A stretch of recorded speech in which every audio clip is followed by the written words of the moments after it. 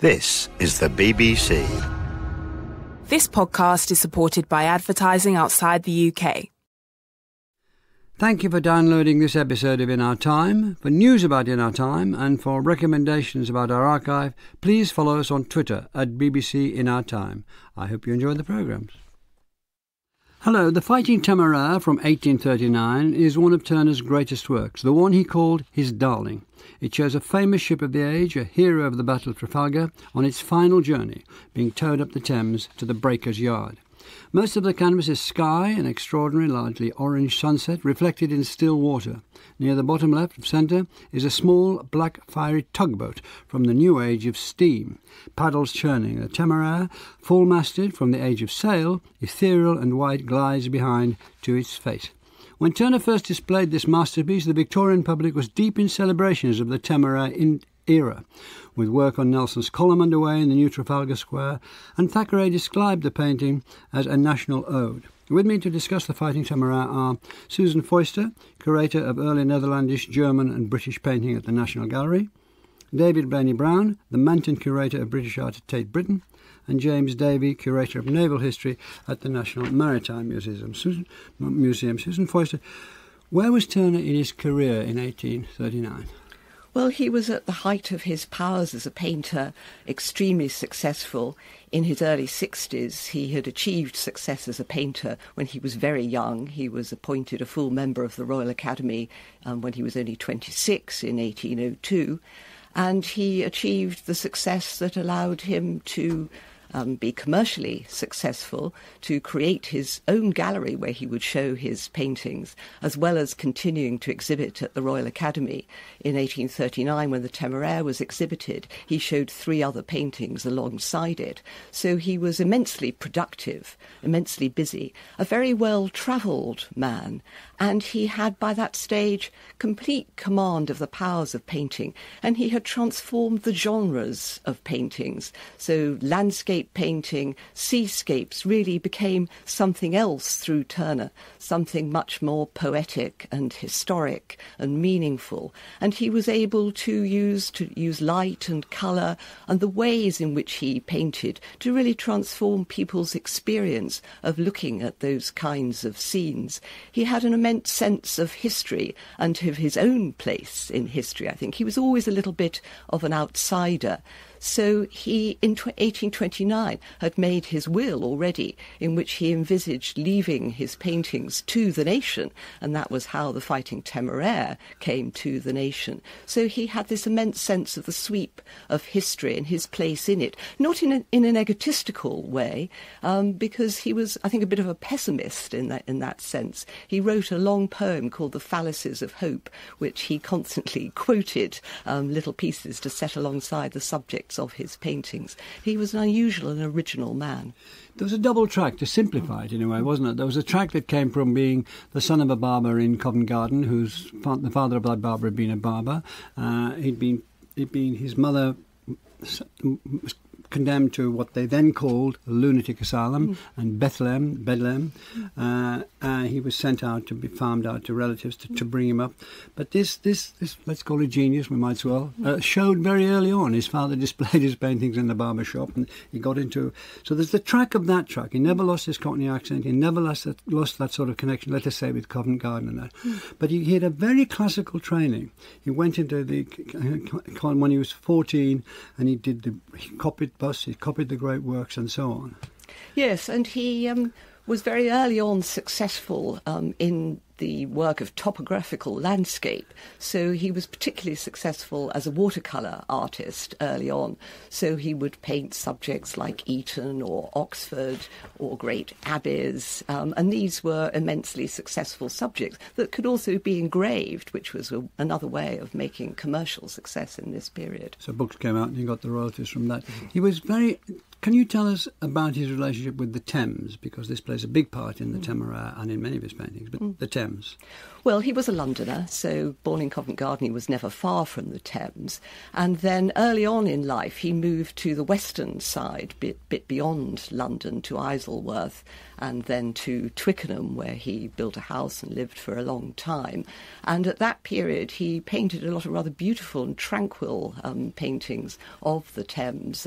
He had a boat and would sometimes go out on the boat, though one shouldn't assume that he was always sitting there sketching.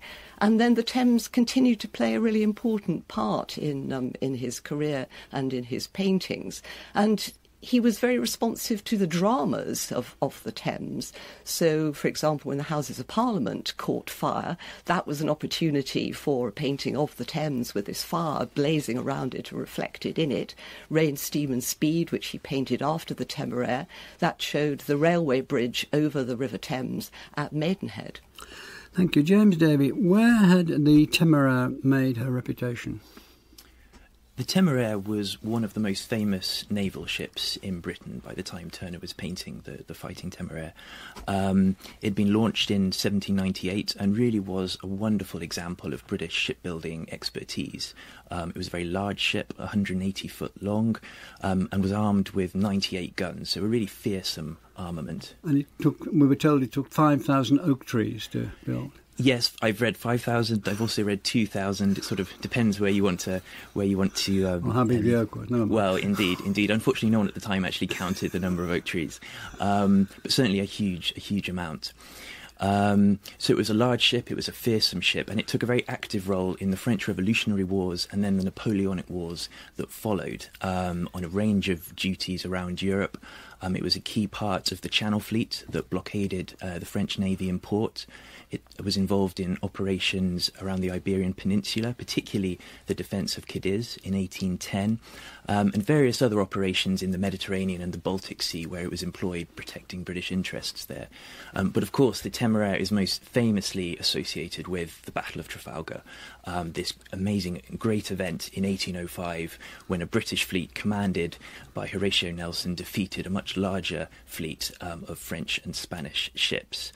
Can we go into a bit of detail? Because I think all that's really thrilling. So Nelson's on the victory. He does this right-angled attack on the French and Spanish fleets, which has been done before, but it's a very brave thing to do. And he leads. That was a time when they used to lead, the people who run the show, didn't they? And he led and exposed himself to a lot of fire. And the victory, on which he got into terrible trouble. And that's when the Temeraire made its reputation. Absolutely. Nelson was trying to lead by example.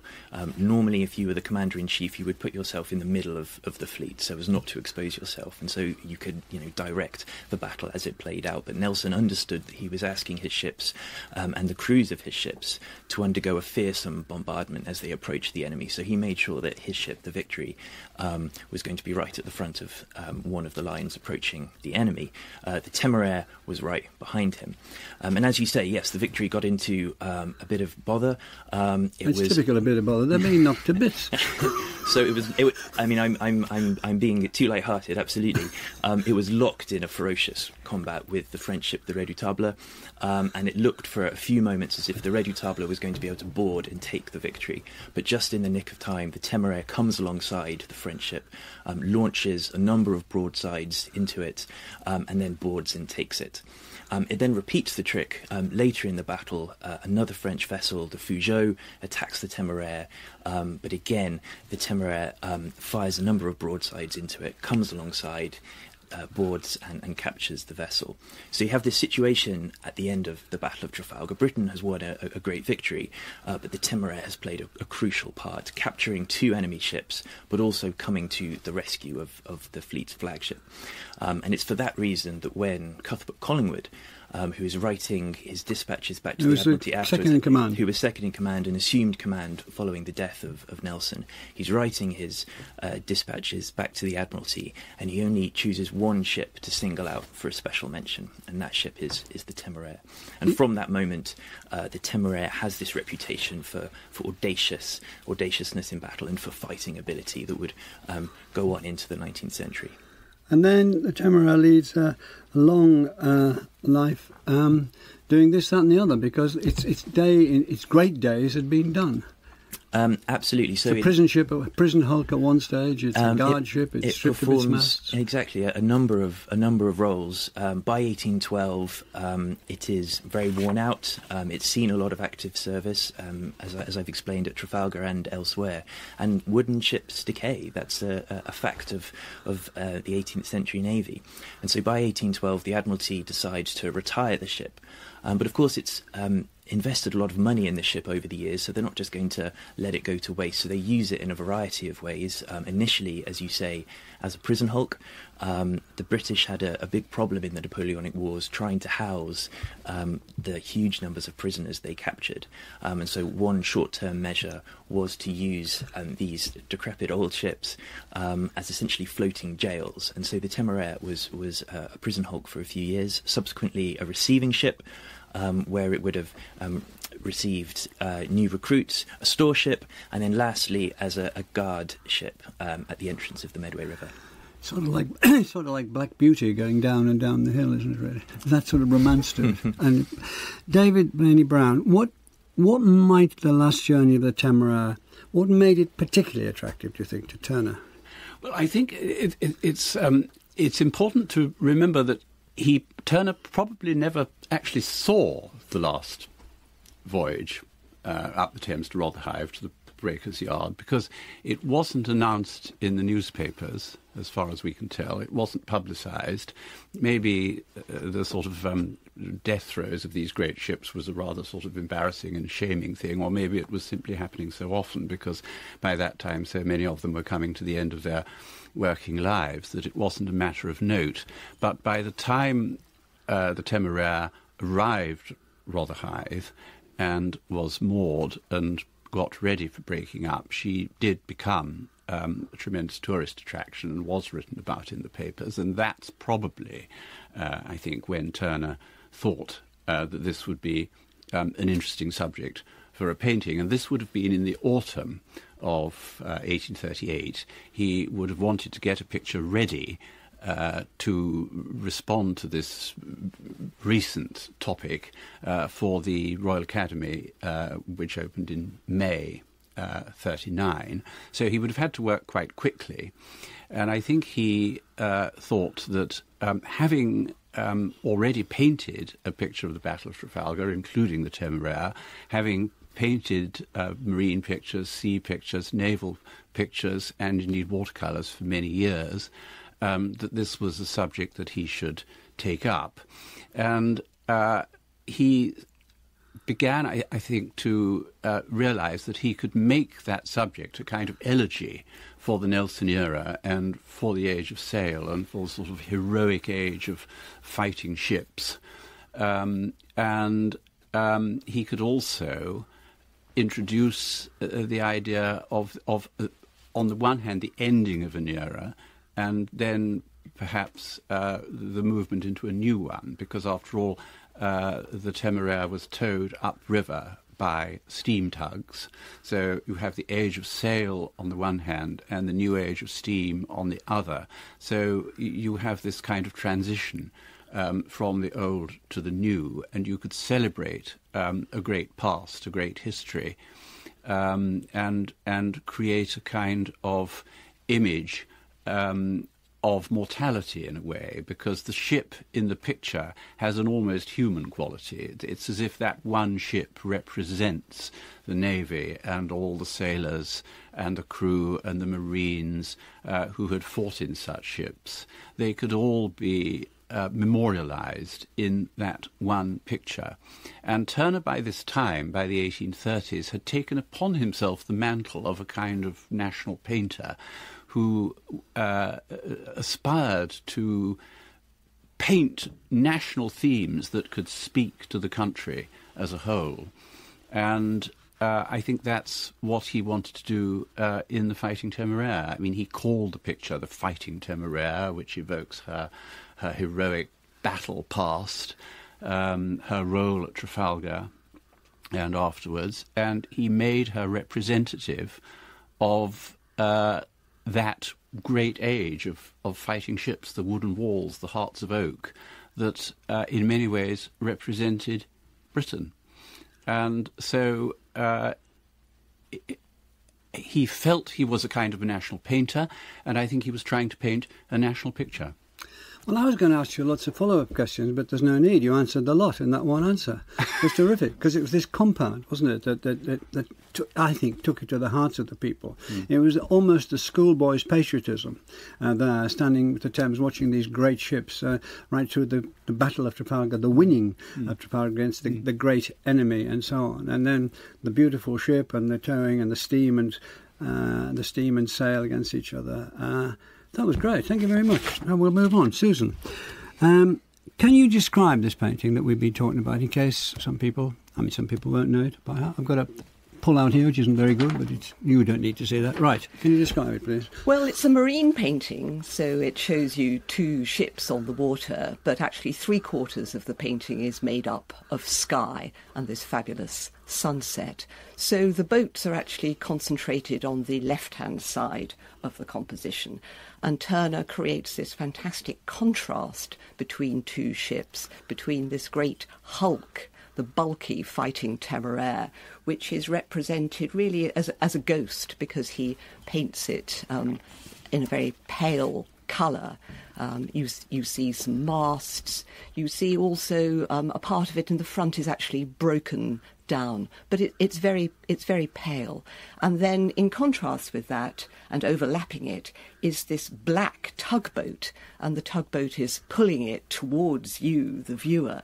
And of course, because it's a tug, it's a steamship, and out of the funnel is coming this burst of fiery smoke. I think you don't quite know whether this is partly flame coming from its boiler, or whether the smoke is partly being coloured by this terrific sunset on the other side of the painting. And that's what I think really draws you in. Turner is wonderful at creating these sense of immense skies that sort of disappear over your head and draw your eye to the horizon. So you're on a river, but you only get a very faint sense of the shoreline on either side, just a few buildings. But the sunset is painted in such an immensely powerful and colourful way as to draw your eye down to the horizon and down to the distance. So I think that also adds to this sense of the drama, and the sun going down and the old ship coming up the river. And then also, in contrast to the sun on the right-hand side, if you look up into the top left of the painting, you can see the crescent moon, the white moon, and the moon is also casting a reflection on the water. So you get these terrific reflections, the sunset reflected in the water and this golden light. You get the reflections from the boats, although the steamer is churning up the water a little bit. There are these beautiful reflections. It looks very still and calm. And then the moon is also casting this rather beautiful silvery reflection on the water. James, can you describe the scene on the last journey as it really would have looked? Because this is a poetic interpretation. As David has said, there's no evidence that he saw this.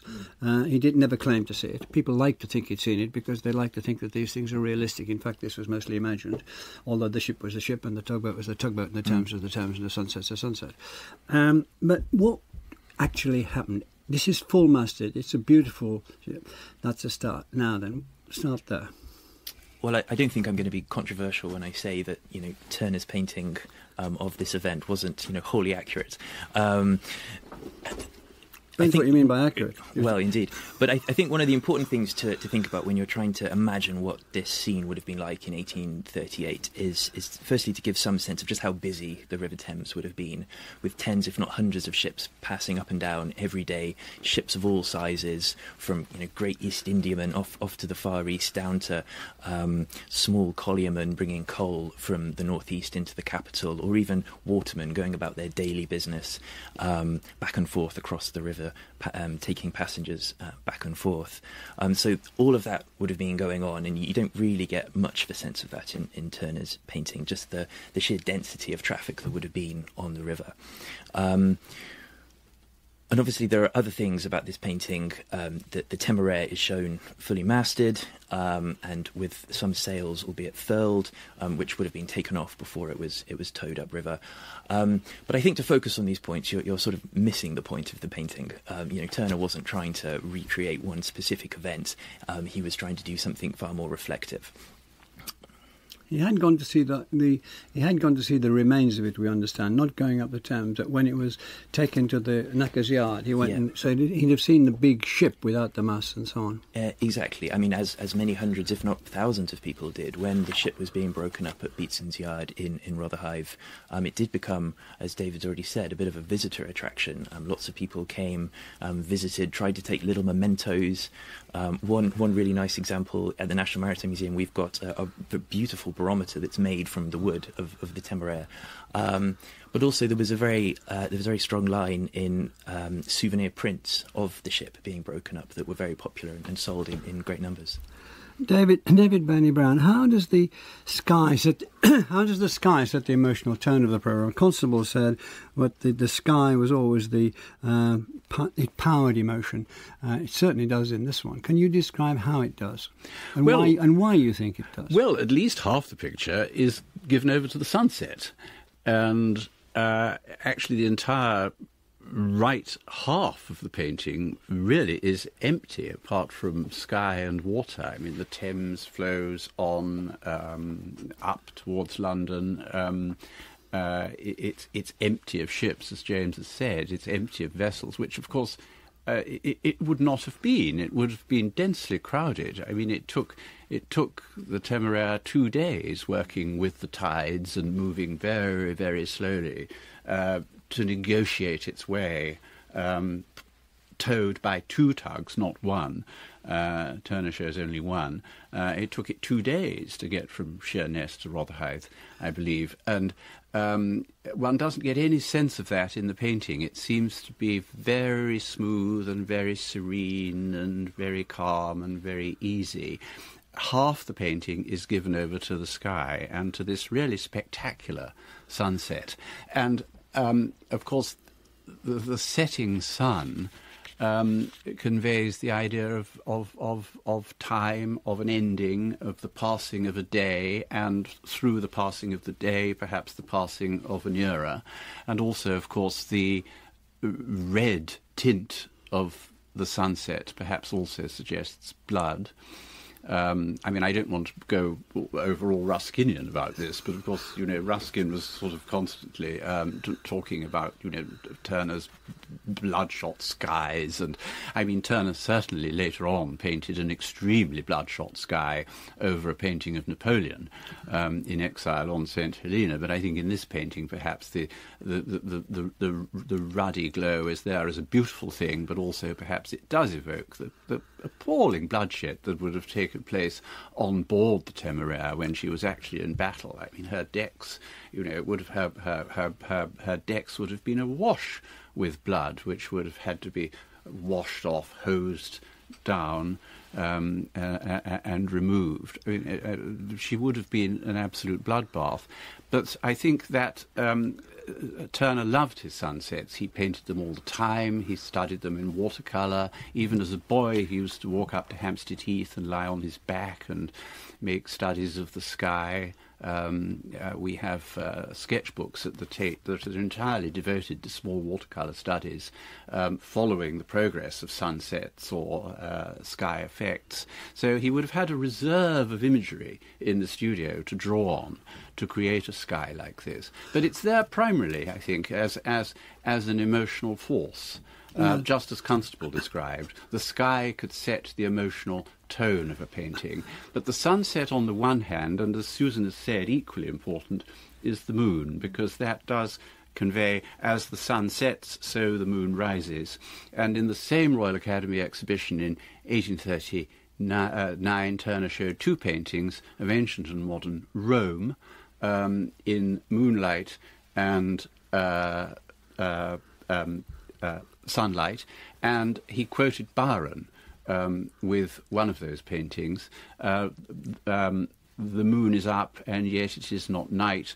The sun still divides the day with her. which is what we see realised in this painting too. Thank you very much. I didn't see so much blood. The sunset, you all know, 10 times more, 110 times more than I do. But I think what the sunset says is this is a glorious ending. It's more about glory, it seems to me, than about... What do you think, Susan?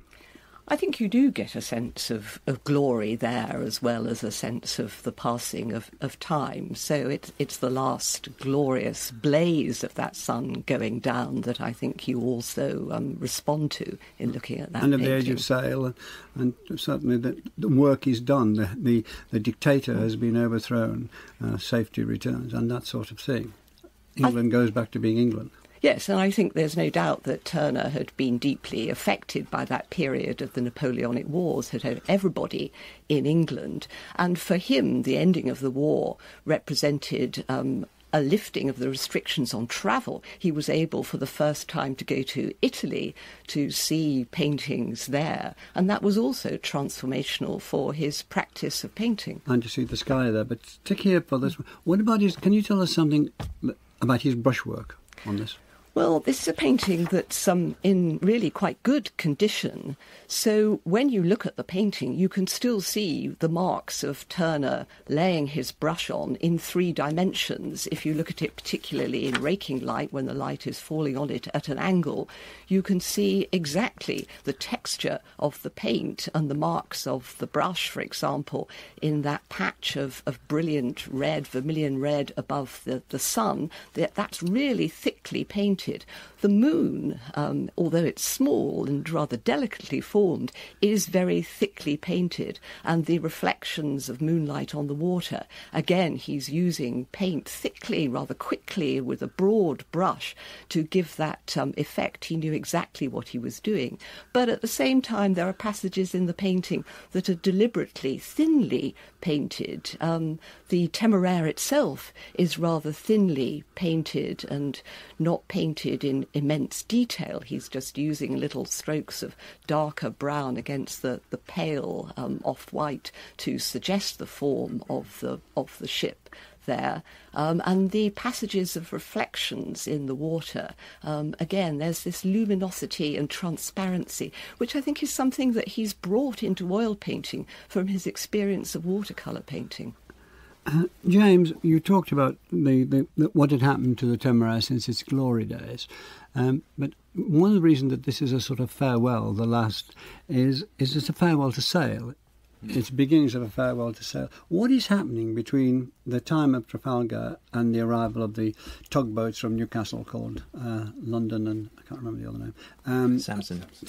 London and Samson. It was board called. What is happening? Is it a recognised takeover? Is it resisted, as most takeovers are in this country, or is it welcomed? What's happening? Well, the 1830s are a really interesting time for the Royal Navy. The Royal Navy is the largest naval force in the world, larger than its next few rivals added together. And the Navy really is at the centre of British interests, defending the nation from potential invasion, protecting British trade around the world. And so there's a very great nostalgia in Britain, particularly for the Navy of yesteryear and particularly for the Navy of Nelson's time. And you see this in all kinds of manifestations, not least Trafalgar Square, which at this period is being named, and subsequently there's a committee to decide what on earth they're actually going to put in this square. And of course in the early 1840s you end up with Nelson's Column, which of course still stands today. So there's this remarkable nostalgia on the one hand, but also a growing sense of unease about this new technological revolution, which is steam, which has the potential to completely transform the way that navies operate and the way that ships are built.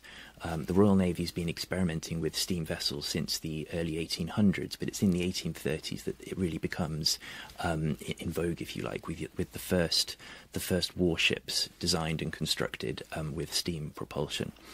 And the reaction to this is really divided. On the one hand, there's a lot of excitement about this new technology and how the Royal Navy is in exactly the right place to take advantage of it, but also a degree of insecurity and unease because of its potential transformational nature. If one of Britain's rivals, perhaps France or Russia or whoever, gets ahead of the technological game, suddenly the whole Royal Navy could become obsolete. And one of the things I think is fantastic about the Fighting Temeraire painting is you see both of these ideas in the painting. You have the sort of patriotic nostalgia represented by the Temeraire on its last voyage, but you also have the juxtaposition with the steam tug. So it's at once saying that Britain has been dominant at the seas in the past, it's dominant at sea right now, but the future is not clear. And actually, just to finish with what David was saying about the other things Turner's working on at this time, he's fascinated by imperial decline. That's why he's painting these paintings of ancient and modern Rome. And I think he's doing something very similar in this painting. He's saying that Britain does dominate the seas, but this is not guaranteed to last forever. Can I come back to you on this question of colour again, David? Because you look at it, you look at the colour, obviously. But is there more to say about his use of colour? Or have we exhausted that subject? Well, I mean, Turner was an extraordinarily original colourist, and his pictures were increasingly vividly coloured as he developed. I mean, if one goes to the National Gallery or one goes to the Claw Gallery at the Tate and one looks at the national collection of Turner's paintings in the Turner Bequest, one can see how his early paintings are actually quite dark, quite sombre, but they become more and more brilliant over time. He's discovering new pigments. He's discovering new pigments. And he's very bold about using the new pigments he discovers. He was an early adopter of new pigments. And can you give us examples of one or two of them? There are new pigments in this painting. If one looks at the reds, the crimson reds, the scarlets, and the yellows in this painting, which play off against each other and, of course, are melded together in the sunset, these are new pigments. I mean, he in this picture, he uses 2 vermilions, one of which had been in use for most of his life, but the other, an iodine-based pigment, a particularly vivid scarlet that is sometimes called Red Lake, Scarlet Lake. That was a new development, recently developed by a friend of Turner's, Humphrey Davy. And the yellow, an intense lemon yellow, which, of course, is softened out in the painting because it's working in conjunction with other colours.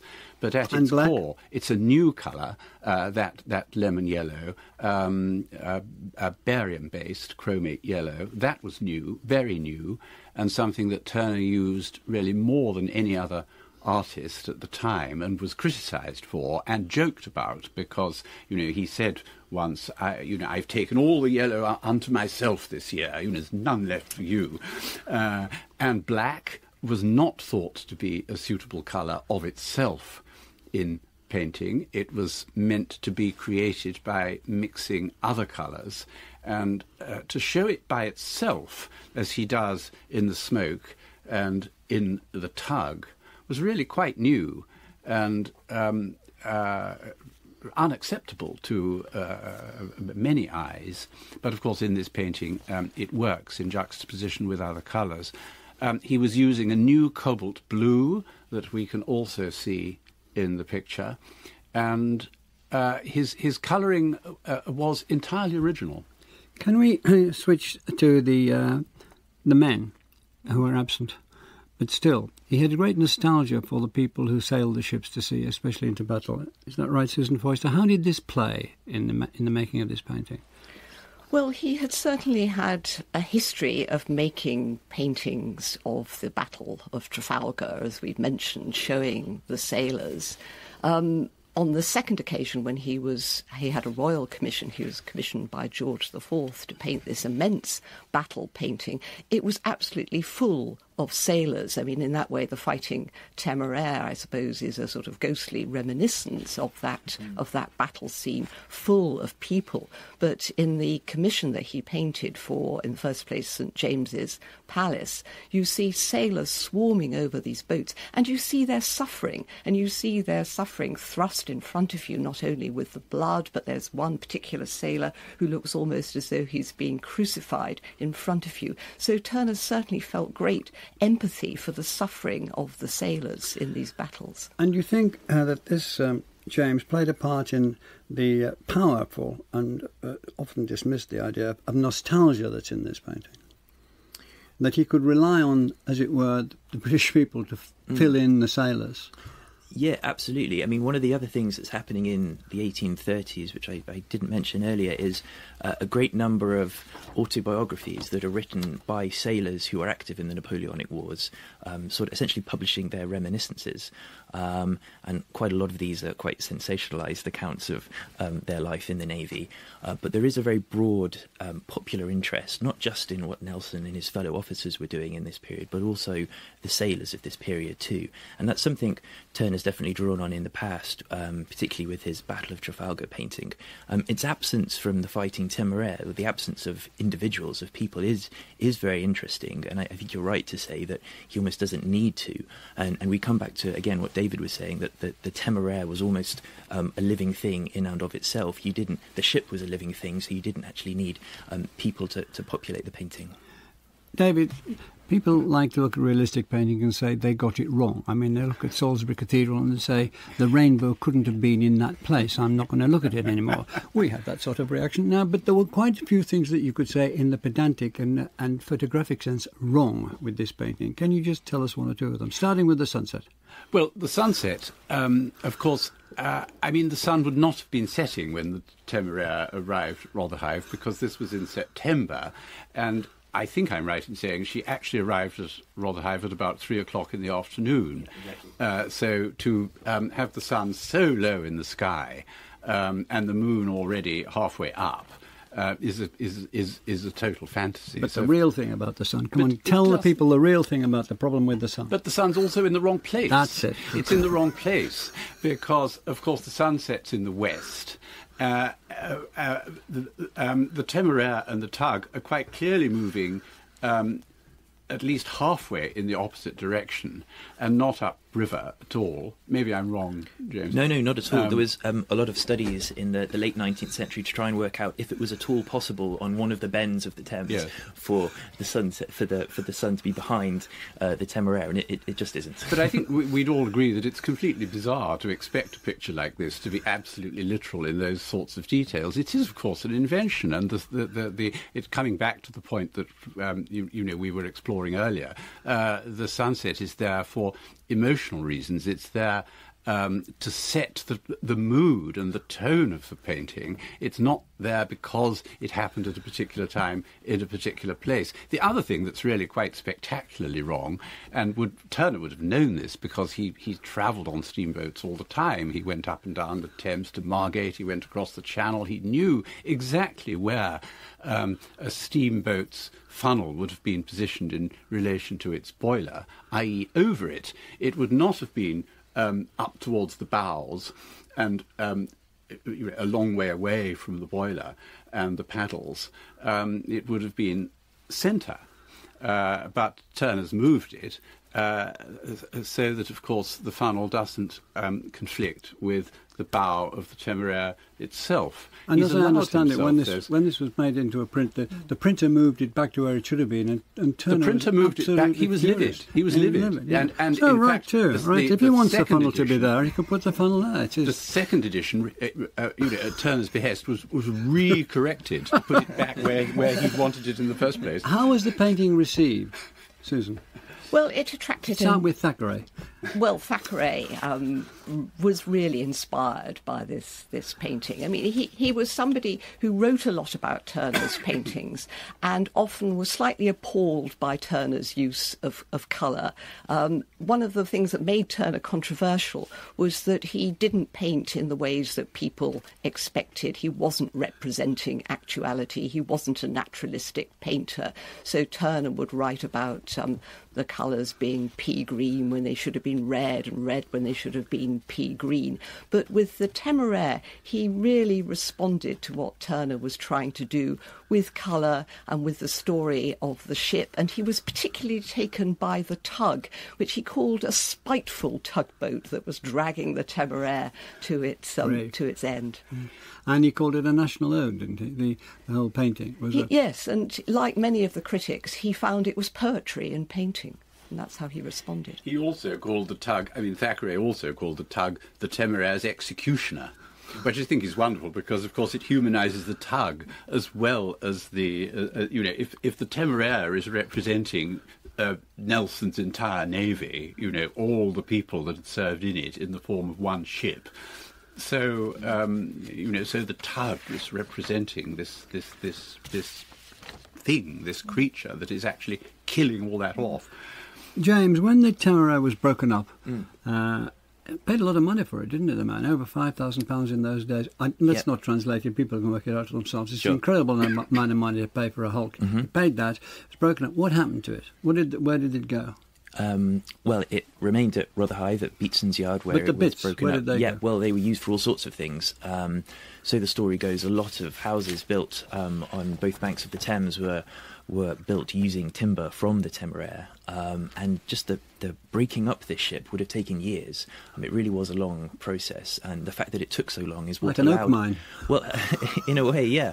And that's actually what allowed it to become a visitor attraction, because it was there for so long. People had many months, if not years, to come and look at it. But curious souvenirs, there were chairs made out of it, and picture frames made with "This is from the Temeraire," and on it went. There's all sorts of things around the country that are made from the wood of the Temeraire.